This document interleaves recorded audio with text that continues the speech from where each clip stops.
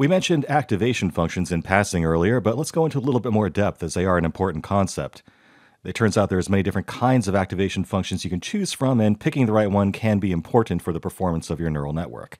Now, an activation function is just the function inside of a given node or neuron, whatever you want to call it, that sums up all of the incoming inputs into that neuron and decides what output it should then send out to the next layer of neurons. So it's just that function that says, given the inputs, what should my output be? That's all an activation function is. Now, the simplest activation function is called the linear activation function, and all this does is output whatever it got as an input. It's just a straight line there. The problem with a linear activation function is that it doesn't really do anything. It's just mirroring what came into it as an output. So as a result, it can't really do any interesting learning. It can't do any backpropagation as it's actually going back and learning through the network and trying to optimize things. And also, because it's just outputting whatever it got as an input, there's really no point to having multiple layers at all with a linear activation function. If it's just turning around and putting the input of one layer as the output to the next layer, there's really no point in having more than one layer because it's just going to be the same thing all the way through. So linear activation functions actually aren't very useful. You don't really see these in action very much at all. Sort of the close cousin to a linear activation function would be the binary step function. And all this does is say, well, if I have nothing coming into the neuron, then I'm going to output nothing. But if anything at all is coming in, I'm going to output a positive value. That's a fixed value. So it's either on or off. The problem with this, well, there's a few problems. First of all, it can't handle any multiple classification. It's a binary function. It can only be on or off. It can only signal that this neuron represents one thing, right? So if you want to say that a given thing belongs to multiple categories, there's no way to do that with a binary step function. It can only say that this belongs to a single category. But the bigger problem is something that has to do with mathematics and calculus. So as we're learning through this network, we have to do a bunch of derivatives on these activation functions as we do so. And it turns out that vertical slopes and calculus really don't get along together. The derivative of that would be infinite, and that just causes your math to blow up. That's why in this particular instance here, you're seeing that the step function isn't quite a step. It's off to the side a little bit there. It has a little bit of a slant to it. That's just to make the math not explode. And when you find yourself doing things like that to just make things not explode, that might be nature's way of telling you that what you're building is not very stable, right? So again, binary step function is very simple in concept. It's kind of like where they started with neural networks back when they were first being developed, but they quickly found that they were very limited and had these mathematical problems, so you don't really see them in use much today. Instead, we want to focus on nonlinear activation functions. And the benefit of a nonlinear function is that you can create these complex mappings between inputs and outputs, so there's more information there to be passed along from layer to layer. And because they have a useful derivative, they're not just, straight lines that are horizontal and vertical, it allows you to do more interesting learning as you backpropagate and learn how to optimize these weights between the layers of your network. Also, they allow for multiple layers because they aren't just a degenerate linear function that outputs whatever the input was. Because they're more complicated, you can actually have a benefit from having multiple layers to your neural network. So nonlinear is the way to go. So you might start with a function like this. And on the top here, we have what's called a sigmoid activation function, which is also known as a logistic activation function. They're the same thing. And at the bottom, we have what's called a TanH, or a hyperbolic tangent activation function. Again, two different names for the same thing. The benefits of these are, like we talked about, they're nice and smooth. They have nice, pretty derivatives. And the only real difference is that the sigmoid function on the top, the logistic activation function, will scale the outputs between 0 and 1, whereas the hyperbolic tangent function will scale everything between -1 and +1. And generally speaking, when you're dealing with machine learning, it's nice to have things with a mean around 0. So in practice, you'll find that the hyperbolic tangent function is the function of choice between these two. You don't really see sigmoid or logistic functions being used. More often, it's the hyperbolic tangent one that you're going to see in this sort of a environment. And they're very well suited to recurrent neural networks as well. They have some problems, though. So one problem is that as you get toward the extreme positive or negative values here of the inputs, the output starts to change very slowly, right? So if you imagine these graphs stretching out even further to the left or the right, the change in those values becomes very, very small. And this is what we call the vanishing gradient problem.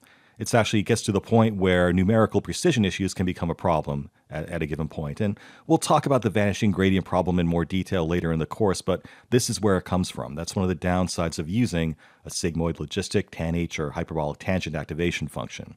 They're also computationally expensive. Computers aren't very good at doing trigonometry very quickly, so if you do use a complex activation function like this, it tends to take a longer time for your neural networks to converge and to actually do their learning.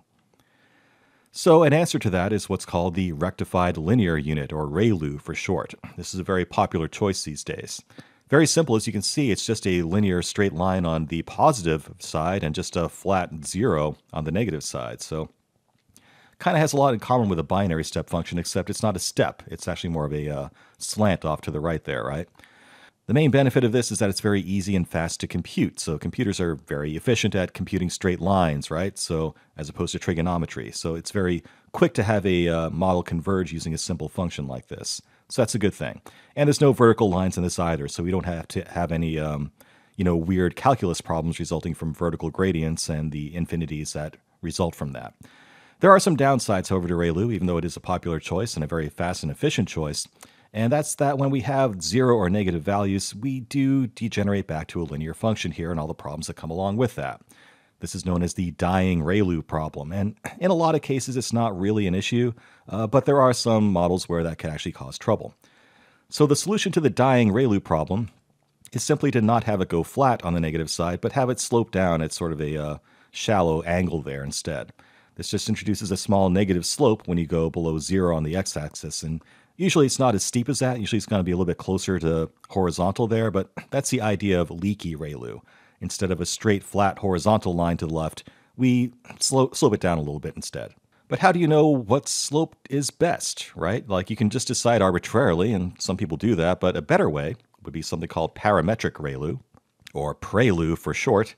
And this is exactly the same thing as leaky ReLU, but the slope in the negative part is learned via backpropagation itself. So as we're going back and learning all the weights between the nodes in our neural network, we're also learning the optimal slope for that negative portion of the ReLU activation function.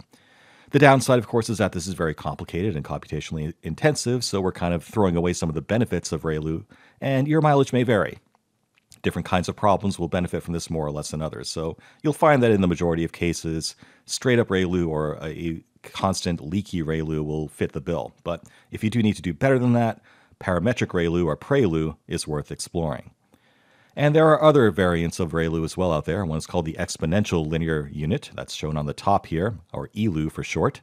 This is, like leaky ReLU, but instead of a straight line on the negative side, it's actually doing an exponential function instead. So again, calculus tends to favor these sort of smoother curves here, so that can sometimes work out better than leaky ReLU. Also, on the bottom here, we have something that's pretty close to Swish. This is a function that was developed by Google, and it performs really well. It's a good alternative to ReLU or leaky ReLU or any of this stuff. Mostly you see a benefit with Swish if you have really, really deep networks. You need to have like 40 or more layers to really start seeing a benefit from Swish. Now that said, Swish was developed by Google, not Amazon, so you're probably not too likely to see this come up on an Amazon exam, but good thing to know about anyway. One other variant is called Maxout, and that's a very simple function that just outputs the maximum of all of the inputs that came into that node. And technically, ReLU is a special case of that, mathematically speaking. However, Maxout doubles the number of parameters that you need to train it, so it's not really practical in practice. It's going to be very expensive to do, and it's usually not worth the effort of actually doing that. One more activation function we need to talk about is Softmax, and you often see this as the final output layer of a multiple classification problem. So if you have a one-hot encoded classification, like, what object is in this picture, things like that, often you will see Softmax applied as the activation function on the final output layer of that neural network. And what Softmax does is it takes those outputs from that last layer and converts them into probabilities for each classification. So it allows us to take the output of this neural network that's trying to classify something and interpret those final outputs of the probabilities of that thing being in each one of those classifications. And if you need to choose, which classification is the best guess, you can just take the maximum one out of that set of outputs.